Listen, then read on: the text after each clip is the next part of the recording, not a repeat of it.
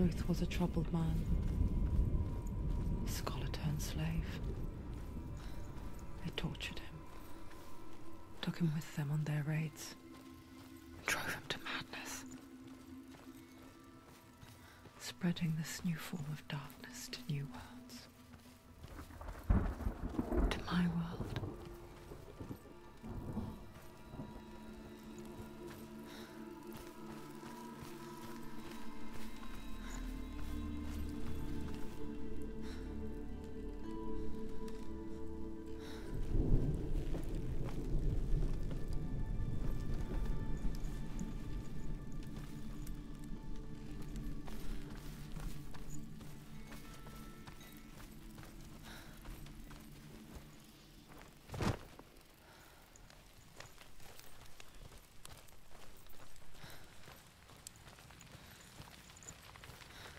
Senua saw a deep connection form between the Northmen and the darkness. If his tales of hell were true, then that was the source of it. She learned everything she could from him, until she too could see what he saw.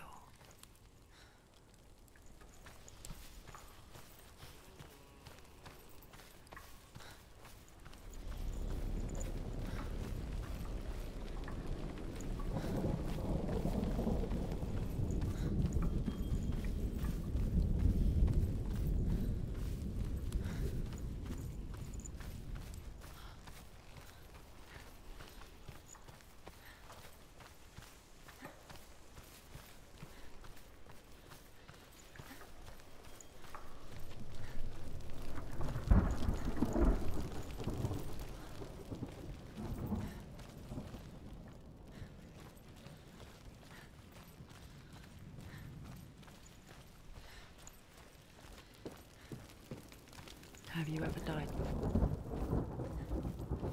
It's a serious question. When the illusion of self is shattered, you simply cease to be. Though it may not seem that way to others, you know when it is true. You can feel it. A stranger in your own body. An imposter. And nothing is the same ever again. Senua has died before, and she will do so again. You can be sure of that.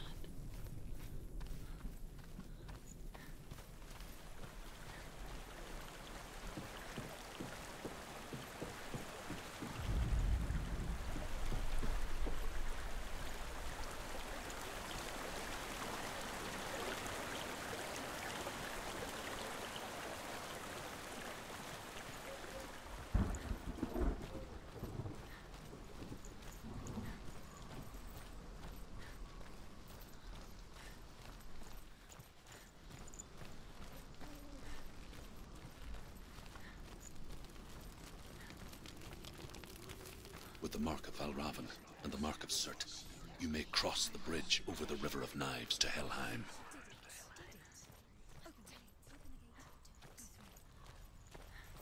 Why is she waiting? She Open the gate. open the gate. Don't. No, it's dangerous. It's dangerous. Don't open the gate. Darkness. Don't.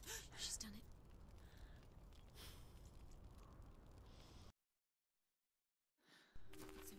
It's so dark. It's dark. The darkness. Only the dead may cross. Only the dead may cross Only into the hell. dead may cross.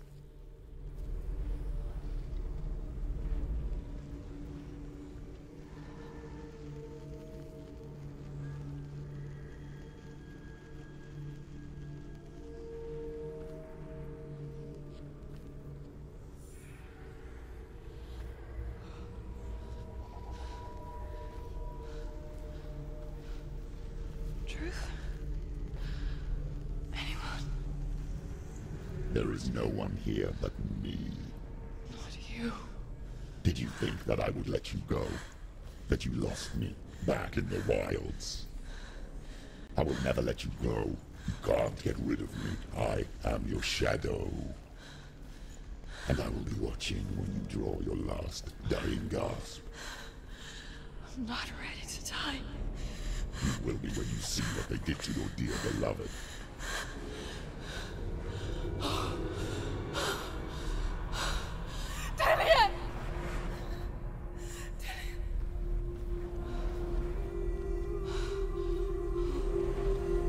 In this waking nightmare,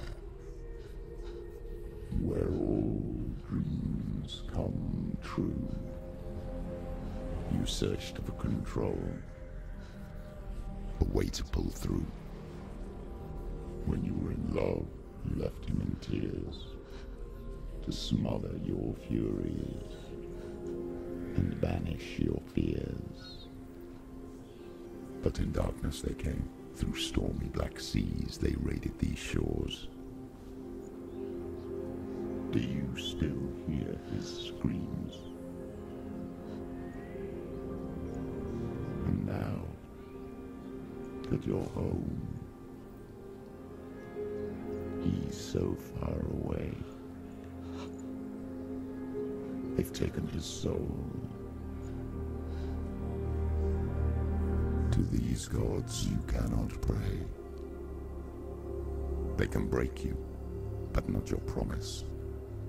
Even death won't keep you apart. Through his darkness you will find him. In your sword still beats a heart.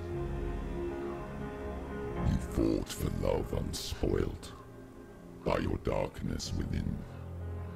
You fought for your dreams. Now there's no way to win.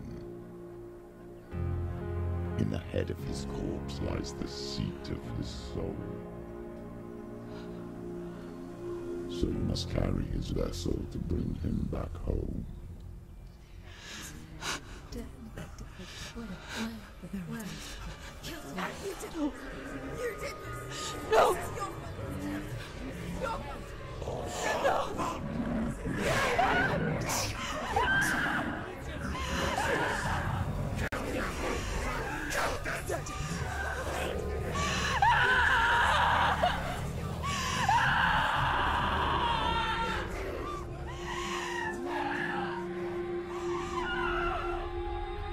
They can break you, but not your promise. Even death won't keep you apart. Through this darkness you will find him. In your sword still beats a heart.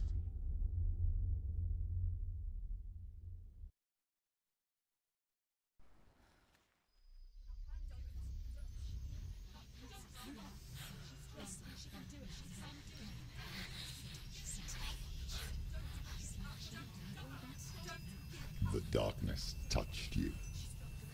Everyone could see it in the hollows of your eyes. A gaze averted from life. You ran from it but brought it nearer. Led it to him. An endless suffering, worse than death. And you wanted to surrender, abandon and to find peace with the gods. No. The darkness won't allow it. So you will walk into the lair of the beast. Look it in the eye, and you will go to war. This is your mission. This is your quest. There is nothing else left.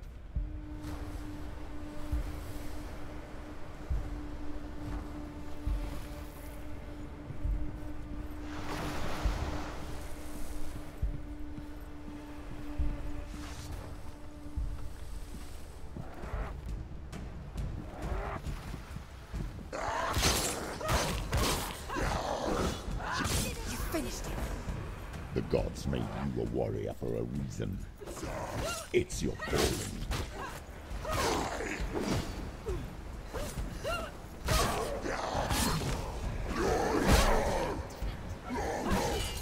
He's down! Finish it! Why suffer the past when there is a new road ahead? The only one that makes any sense.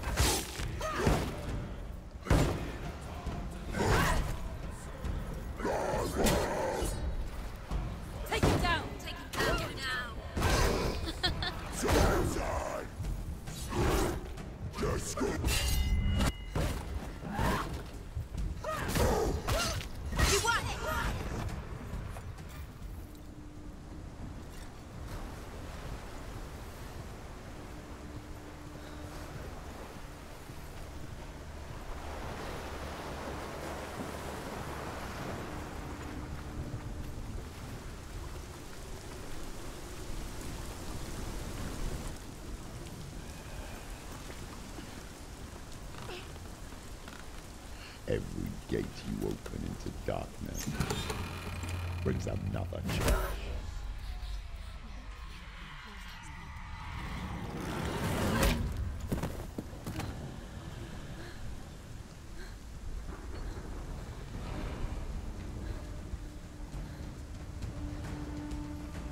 Quickly get up! It's not over. It's not over.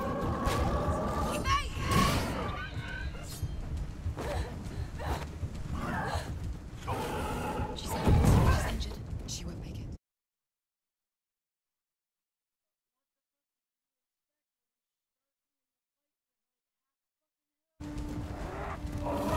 Stop it. She will die. Stop. Get out of the way! Get up quick! She's hurt. She won't make it.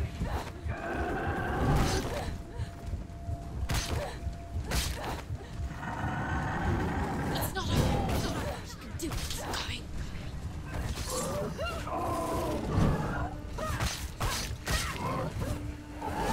He's too fast.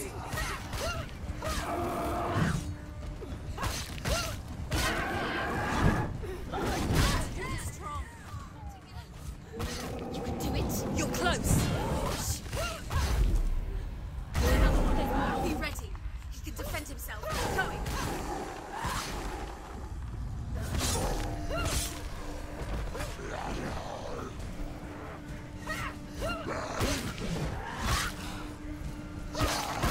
Defend yourself. Stop them.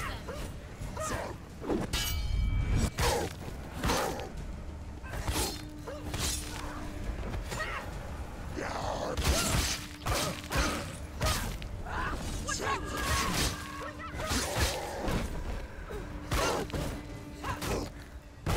This far, she needs to keep going.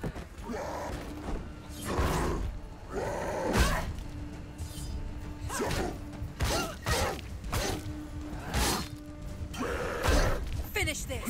Enter now!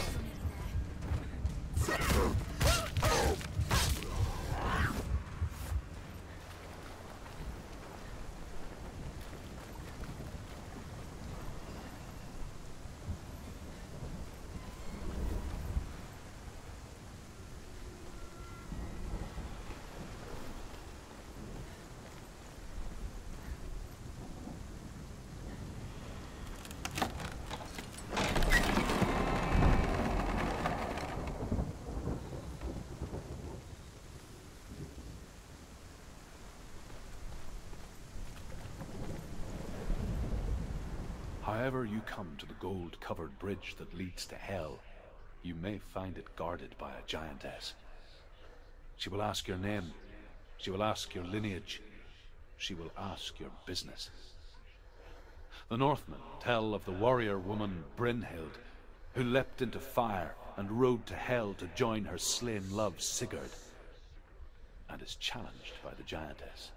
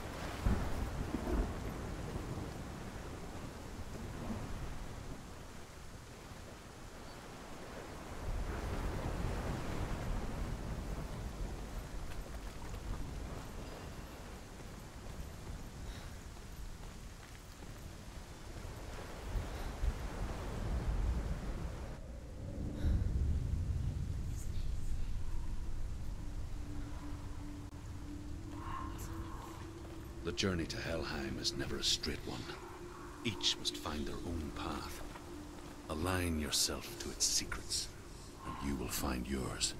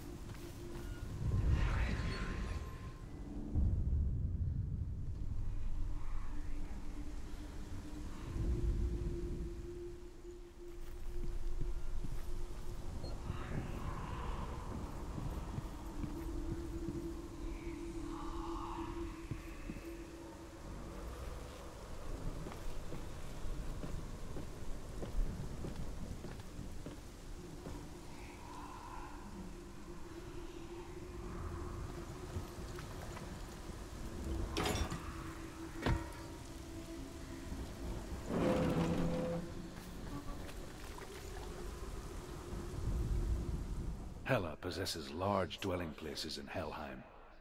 Tall are her walls, high are her gates. The name of her dish is hunger. Her knife is famine. On her threshold all will stumble. Her bed is called sick bed, and her bed hangings are called flames of a funeral pyre. They say she is easy to recognize, half black and half the color of flesh, and her face menacing and grim.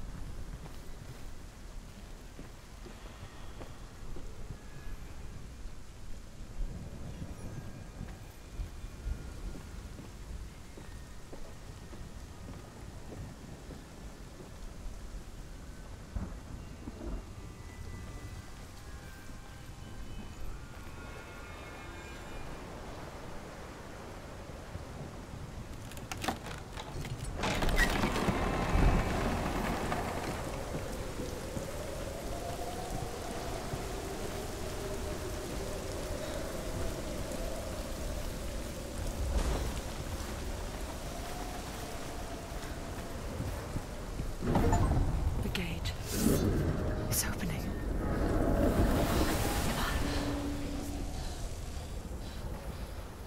Who is it? It's coming. That song again.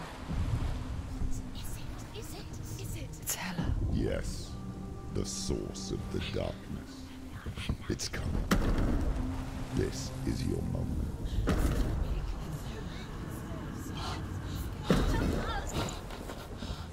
I'm sorry. I can't watch this. What are you doing? You're showing weakness. You're not a warrior. You're a disgrace. The gods will punish you for this. Pick up the sword. Pick it up. Fight the darkness. Fight it. Get up. Get up. Get up and fight.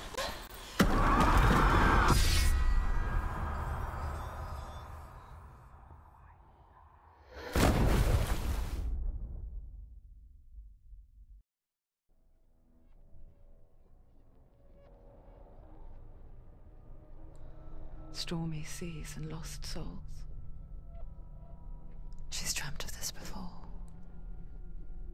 They say dreams are visions of our memories, thoughts and fears, as seen by our inner eye. But what if each one of us is always dreaming, even when awake, and we only see what our inner eye creates for us? Is this what hell is? A world shaped by Senua's nightmares. Maybe that's why people feared seeing the world through her eyes. Because if you believe that Senua's reality is twisted, you must accept that yours might be too. You failed the gods. You're pathetic. Rotten. Cursed. What were you thinking? Did you really think you could win? How stupid can you be? So stupid. Everyone hates her. She's cursed. The shadow hates. Look at you. A warrior. Worthless. Weak. Pathetic. Go on. Feel sorry for yourself, because there is no one left to do that for you. Everywhere. What's that? Take it. If you're too much of a coward to fight, then end the suffering. broken and lost. Just like your sword. Come on. There.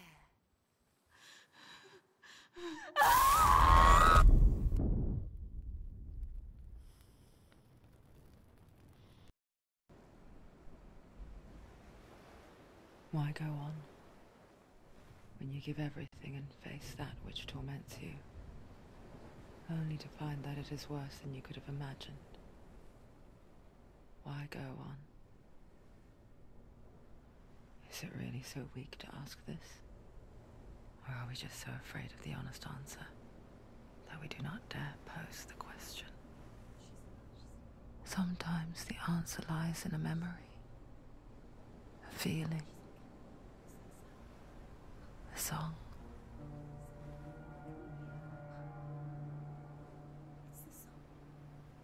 It's not real. It's a trick. It's not real. It is real. Listen to it. She can Don't give up. Dillian. It's Not like this. It can't be. It's not real. It is real.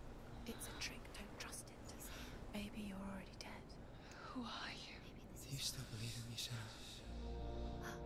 No, it's not. It's a trick. She knows he's here. It's a trick. He's already dead. You know he's here. He can't be here. It's impossible. Dillian. Come to me. Please.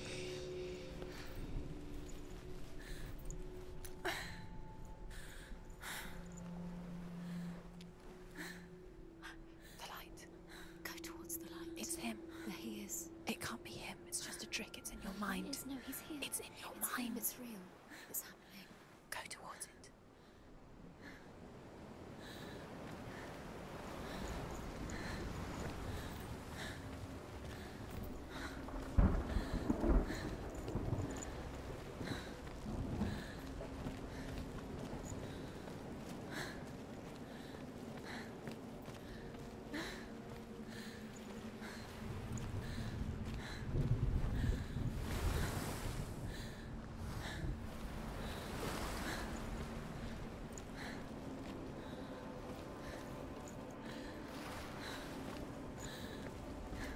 There it is. You're imagining things.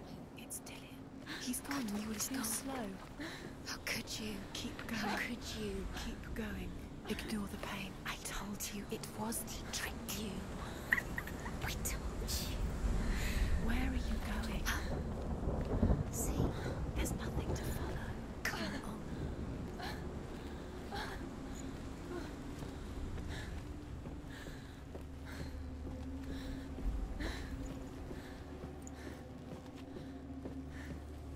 Before she first met him, she was not in a good place. Just a teenager, but not like the others. Barely functioning, she rarely left the house. Her father's in-bell made sure of that. Only occasionally did she venture out on her own, collecting firewood and herbs, errands out in the Orkney plains. That was her world. Like this one. Barren and lonely. You're getting stronger.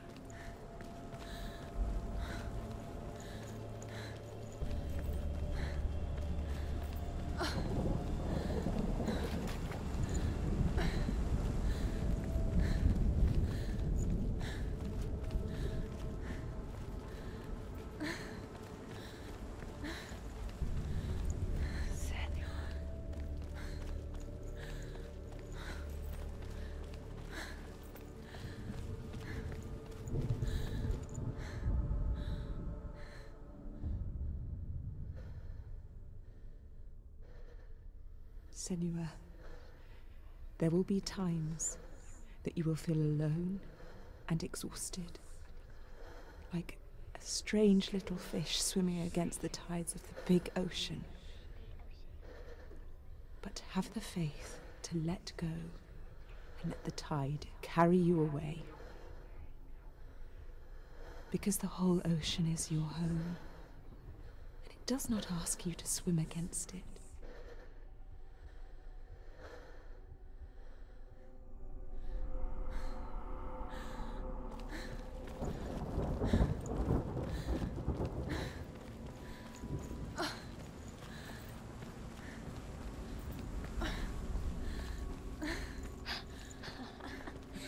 already disappeared. Nothing lives here, not even you. It's pointless. It's in your mind. You think you can see it, but it's in your mind. There's the tree. There he was, Where is he? the lone figure of a boy. He's there, under the tree. Swordplay under the shade of a tree. See him. There he is. You have to keep She remembers the first time she saw him. To her young eyes, he moved as if dancing, and the world danced with him. He's there, under the The tree. gloom lifted. You can see him. For the first time in years, she felt Dillian goes waiting. a ray of hope.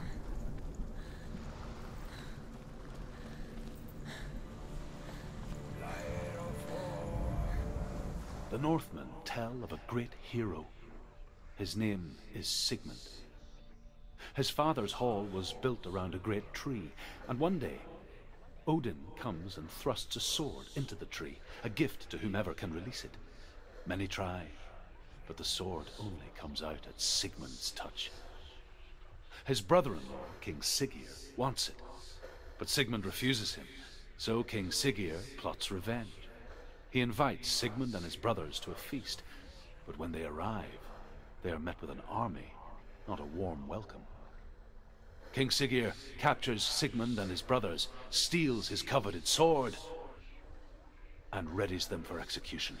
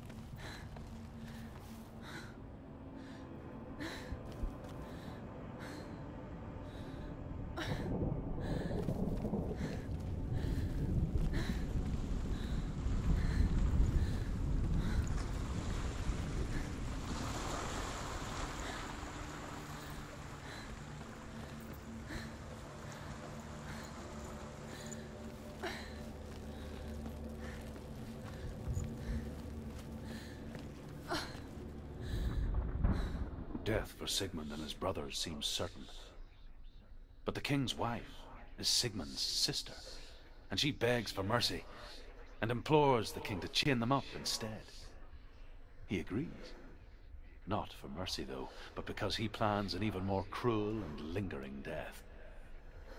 Chained to a tree in the forest that night, a she-wolf comes and devours one of Sigmund's brothers. She returns, ravenous, night after night, until only Sigmund is left. The next day, Sigmund's sister sends a servant with honey to smear on Sigmund's face. But to what end? Well, that night, when the she-wolf appears again, you'll never guess what happens.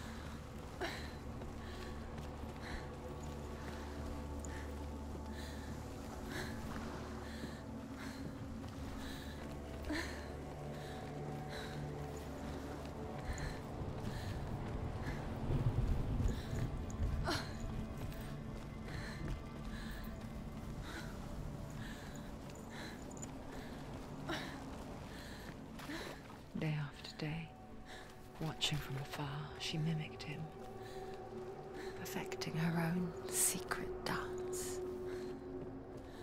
wishing those fleeting moments of light would stretch out to last forever.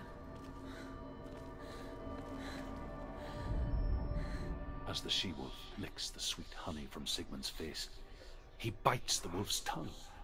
The she-wolf pulls away, but Sigmund holds on. The chains break, and he is free. After his escape, Sigmund lives like us, hidden in the forest. His enemy, King Siggeir, believing him dead, as his sister plots revenge. And for vengeance to succeed, even the great Sigmund needs help. So she sends her sons to him. But their blood is weak and corrupted, and they're put to death by Sigmund. So his sister hatches a new plan, one that is cold of heart and pure of blood.